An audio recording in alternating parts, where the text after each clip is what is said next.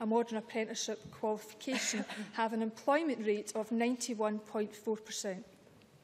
Thank you. That ends portfolio questions. We now move to general questions. Question number 1, Eadie. Thank you, Presiding Officer. To ask the Scottish Government what updates it receives from NHS Lothian regarding the operation of the key terms of the Royal Infirmary of Edinburgh's Private Finance Initiative contract. Cabinet Secretary Alex Neil. Presiding Officer, the management and monitoring of the Royal Infirmary of Edinburgh Private Finance Initiative contract is the responsibility of NHS Lothian. Scottish Government officials meet regularly with representatives of NHS Lothian to discuss capital planning, property and asset management issues, and any significant issues relating to the contract are raised by this route. Eadie. I thank the Cabinet Secretary for that answer. The Performance Review Committee, established under the PFI contract with Consort Healthcare, is responsible for the oversight of the assessment of key performance indicators and service delivery. Given the catalogue of serious performance failures at the hospital, highlighted by the Edinburgh Evening News, which have included repeated power cuts and serious breaches of hygiene standards, how can the people of Edinburgh and Lothian have any confidence in this committee's ability to hold Consort Healthcare to account? Cabinet Secretary. Presiding Officer, the management and monitoring of the Royal Infirmary contract is the responsibility of NHS Lothian, and I am sure the Board takes a very active role in managing this contract. It has employed its own management team, complete with auditors, who carry out random checks on the facilities, with approximately 80 audits carried out every month. It has also instigated 2 further forums to discuss performance and ensure the providers meet specification. These meetings are facilitated at both a senior level, board-to-board, and through scorecard review. The Scottish Government is making every effort to improve contract management of existing private finance initiative contracts. An NHS Scotland group, including all boards with PFI contracts, the Scottish Government and Scottish Futures Trust, have been working to improve management and deliver savings on these contracts. A new national team will be established to support NHS boards in finding other improvements. This work has already achieved £1.3 million worth of annual savings, which will save £20 million over the remaining life of the contracts. By the end of 2014-15, savings over the remaining life of the contracts will rise to £26 million. These savings will be reinvested in NHS services. Question number 2 in the name of Tavish Scott has not been lodged. The member has provided an explanation. Question number 3. Alex Johnstone.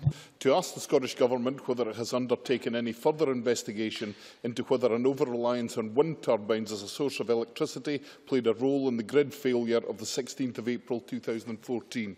Cabinet Secretary John Swinney. Presiding Officer, on the 22nd of April, I set out the reasons for the power outage on the 16th of April and submitted to SPICE a comprehensive note outlining the contributing factors. Alex Johnstone. I thank the Minister for his answer. On that day, he told me that Scottish and Southern Electric Energy Power Distribution discovered a faulty electronic relay, which was identified as the cause of the problem. However, engineering opinion, which has been volunteered to me in many cases, suggests that far from failing, that this relay in fact did exactly what it was supposed to do, and that the cause of that trip is yet to be identified. Will the Minister undertake at this stage to make available the engineering incident report from SSE so that independent opinion can be sought? Cabinet Secretary. The point that I relayed to Parliament back on the 22nd of April was the information supplied to me by Scottish and Southern Energy that a fault in the electronic relay at the Knocknagale substation near Inverness was the root cause of the outage. In addition, SSE have advised me that they are engaging closely with technical experts at Siemens, the manufacturer of the relay, to ensure that this fault won't occur in future on SSE's network.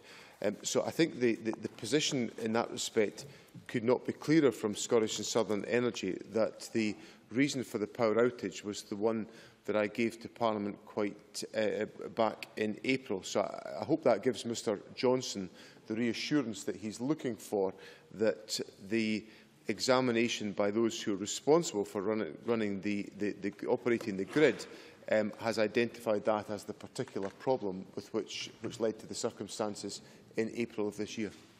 Question number 4, Annabelle Ewing. Thank you, Presiding Officer. To ask the Scottish Government how many jobs have been created in Scotland in the last 10 years as a result of inward investment. Cabinet Secretary John Swinney. Presiding Officer, between April 2003 and March 2013, Scottish Development International recorded 39,527 planned new jobs as a direct result of inward investment. In addition to these new jobs, through the efforts of Scottish Development International, we have also been able to safeguard 24,639 jobs for Scotland. The 2013 Ernst & Young International Attractiveness Survey shows that outside London, Scotland is the most attractive place in the UK for inward investment. This reflects the strength of the Scottish economic proposition in terms of the quality of our people, the excellence of our built and natural assets, and our world-class universities and research base. Question number 4. Sorry, Annabelle Ewing. I thank the Cabinet Secretary for his comprehensive answer, but is it not the case that many of these jobs would be threatened if the anti-EU parties such as UKIP got their way and took us out of the EU single market? Cabinet Secretary. Well, undoubtedly, being participants within the European Union assists in the economic proposition that we put forward on Scotland's behalf, and clearly the Scottish Government takes a number of other measures to ensure that we have the skills, the investment and the capability within the economy, and also an economic development network that's focused on the purpose of boosting the Scottish economy, working at all times on Scotland's behalf. So undoubtedly, if parties like UKIP were to get their way and we were to be withdrawn from the European Union, that would have negative economic consequences for Scotland. But this government is determined to sustain Scotland's active membership of the European Union. Ken McIntosh. Given the revelation that Amazon only paid £4.2 million worth of tax on a £4.3 billion turnover last year, and given the Scottish Government's welcome decision in the procurement bill not to recognise companies for procurement purposes that do not recognise trade unions, will the Cabinet Secretary revisit the Government's decision to give grants to this supposed inward investor? Cabinet Secretary. But the Government takes a series of decisions based on a range of factors, one of which is the identification of economic opportunities that can lead to increased employment within Scotland. And those judgments are carefully made. They are made looking at the investment proposals that are offered by particular companies. We obviously secure from those particular commitments, and it's an essential part of regional selective assistance, commitments to levels of employment that are made to the Scottish economy, and the Government will continue to apply those approaches and the implementation of those rules in an effective and comprehensive fashion to encourage employment within Scotland. Question number 5, Alison Johnstone. To ask the Scottish Government what action it will take to improve the care of older patients in Lothian region. Cabinet Secretary Alex Neil. Presiding Officer, I am aware of the recent media coverage about the care of older people in NHS Lothian and welcome their commitment to address the issues raised by the Mental Welfare Commission in relation to care at the Royal Edinburgh Hospital. It is recognised that the Royal Edinburgh Hospital would benefit from development, and the Scottish Government has approved the business case for a £48.9 million upgrade to the facility. We will also work with health boards, COSLA and service providers to develop a strategy for the long-term transformation of residential care, supported housing and intermediate care across Scotland, helping ensure people are cared for at home or in a homely setting for as long as possible. Alison John. I thank the Cabinet Secretary for his response. Concerns over the resources available to deliver dementia care in the Royal Edinburgh Hospital have been raised by patients' families, and they had to FOI an inspection report from the Mental Health Commission. And the report detailed concerns over delays in discharging patients because of a severe lack of nursing home places in Edinburgh and a related lack of activities for patients who end up in hospital for a prolonged period. I don't want to criticise staff. Clearly there's issues around the lack of staffing. Can we just get a question, Ms Johnson? Yes, and there's reports of excellent care too. But clearly we'll have to wait for the upgrade. I would appreciate information on what will happen in the meantime. And can the Minister explain why families have to use FOI legislation to obtain these reports Will he make them readily available? And what steps will he take to ensure that recommendations are implemented? Cabinet Secretary. Presiding Officer, we are monitoring the situation very closely, and we will make absolutely sure that the recommendations of the Mental Welfare Commission are implemented in this particular hospital, because clearly their findings were totally unacceptable. NHS Lothian at the moment is currently consulting on the 2014 to 2024 strategic plan for future care, called Our Health, Our Care, Our Future, and that describes what NHS Lothian proposes to do over the coming decade to address the challenges and provide a high-quality and sustainable healthcare system for the people of Lothian. NHS Lothian also has an Alzheimer's Scotland nurse consultant and 38 trained dementia champions across its acute hospitals, and I would hope that the improvements we will see will be short-term while the long-term strategy is being developed. Question number 6, Alex Fergusson. Thank you, Presiding Officer. To ask the Scottish Government what steps it's taken to support householders and businesses whose properties were damaged by flooding in January 2014. Minister Paul Wheelhouse. In response to the December and January floods, the Cabinet Secretary for Finance, Employment and Sustainable Growth triggered the Bellwyn scheme on 31st December. As a result, Scottish Borders, Orkney Islands and South Lanarkshire councils all notified the Scottish Government of potential claims for revenue funding under the scheme. Having considered their additional costs resulting from the flooding incident, all three councils confirmed that their additional costs did not breach the Bellwyn threshold, which would have allowed them to submit a claim. However, Dumfries and Galloway Council requested additional financial support out with the Bellwyn scheme to make repairs to riverbanks, seawalls and coastal paths damaged as a direct result of severe flooding. The Cabinet Secretary for Finance, Employment and Sustainable Growth reviewed the request and, reflecting the exceptional circumstances, agreed to make available an offer of match funding of £500,000 of capital grant to allow the Council to carry out necessary repairs. Alex Fergusson. I thank the Minister for that response, and he's indeed correct that the Scottish Government has made funding available to the Council. But the fact is that the very fact that the Council had to appeal to the Scottish Government for help underlines the fact that it has no available finance itself to help local businesses and householders repair the very extensive damage that they've suffered. So will he encourage the Cabinet Secretary for Finance and Sustainable Growth to meet with NFUS representatives to discuss what can be done to help meet the crippling cost of coastal defence repairs, particularly on the west bank of the Nith, as has been requested in a recent letter from the NFUS, into which the Minister has been copied? And would he also undertake to attend any such meetings himself to explore what his government can do to help mitigate the worst effects of what was a truly extreme weather event? Minister. Well, I mean, what I can say to Mr Fergusson is that I've already met NFUS myself to discuss the impacts that there were on Dumfries and Galloway, the region he represents, and to look at what assistance we can provide. That was attended by Scottish Government, sponsor team and also SEPA, and we gave some practical advice about what action could be taken to repair the damage that had been made to defences there. I'm sure that the Cabinet Secretary has heard your points, and I will discuss them with him after this meeting, but to be assured that we are serious about trying to help farmers and those of other businesses and householders that have been affected, and we do invest significant amounts of money on an annual basis, £42 million a year through the General Capital Grant to support protection of communities across Scotland. But I take the points he's made and I will look at what else we can do. Question number 7, Roderick Campbell. To ask the Scottish Government how it would attract overseas students to study in an independent Scotland. Cabinet Secretary Michael Russell. Presiding Officer, Scotland is already a highly attractive destination for students, with international students accounting for 22% of enrolments at Scottish HEIs in 2012-13, with just 18% in the UK as a whole. The numbers have grown significantly in recent years, with international student enrolments in Scotland increasing by 107% in the last decade. Students come to Scotland because of the reputation of our world-class institutions, their research, their breadth of learning, focus on graduate employability, and the overall learning experience for international students, which is better than for the rest of the UK and indeed for the rest of the world.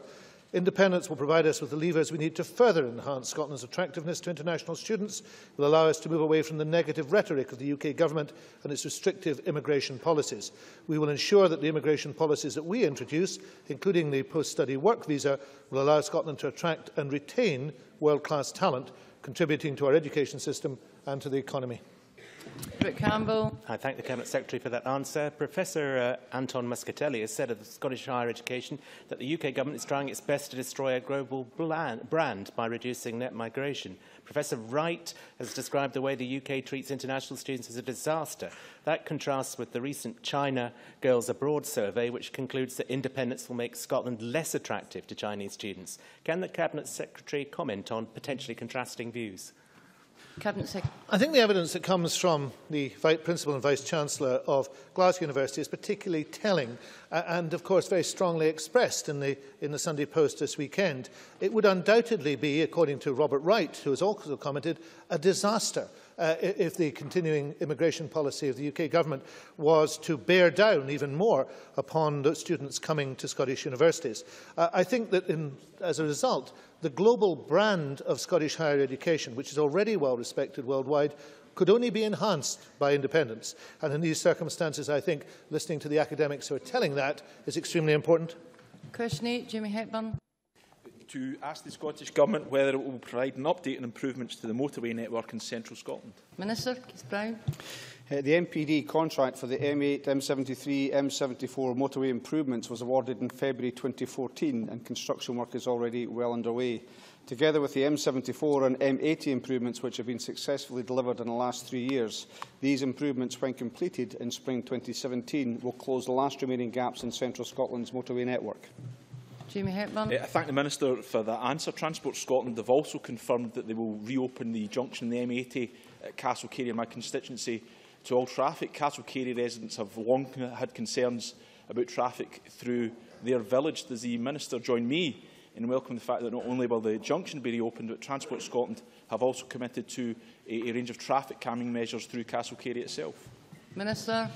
Well, I would confirm to the member that officials from Transport Scotland have had a number of public consultation events to discuss the reopening of the northbound Castlecary slip road, and these have been very successful. We are now taking forward the publication of the necessary orders to allow the reopening of the slip road mentioned by the member to take place to all traffic. The publication of these orders will allow the public to make any comment or representations prior to implementation, and as the member says, as part of this work we are discussing traffic management measures with Castlecary Village with North Lanarkshire Council. Question number 9, Willie Coffey. Thank you. To ask the Scottish Government what funding support Creative Scotland has provided to organisations in Kilmarnock and Irvine Valley in the last year. Cabinet Secretary Fiona Hislop. Creative Scotland, the public body that supports Scotland's arts, screen and creative industries, provided over £215,000 to organisations in the Kilmarnock and Irvine Valley in 2013-14. This supported activities for young people to engage in music in schools through the Youth Music Initiative, to engage with Generation 2014 at the Dick Institute, a landmark series of exhibitions tracing the development of contemporary art in Scotland over the last 25 years as part of the Glasgow 2014 cultural programme, support for a debut album for a band of young local musicians, and support for an e-book in the Scots language for young people from Giglets, a digital publishing company. Willie Coffey.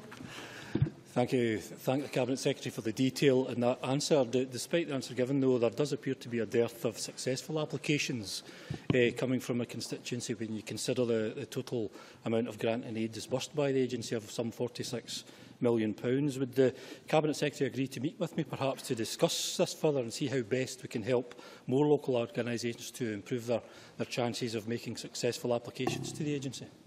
Cabinet Secretary. Well, I don't think it would be appropriate for myself to meet about individual applications. I think it would be appropriate for Creative Scotland to meet with the member and indeed to discuss the wealth of talent there is in Kilmarnock. Of course, Kilmarnock won the Creative Place Award in 2012-13, and I have particularly been impressed with a number of their activities, and particularly Centre Stage Music Theatre, and I know Creative Scotland have already engaged with them about considering one of their unsuccessful applications to see what they can do for the young people of Scotland, and I will encourage Creative Scotland to engage with the member. We now move straight on to First Minister's questions. Question number 1, Joanne Lamont. Thank you, Presiding Officer. To ask the First Minister what engagements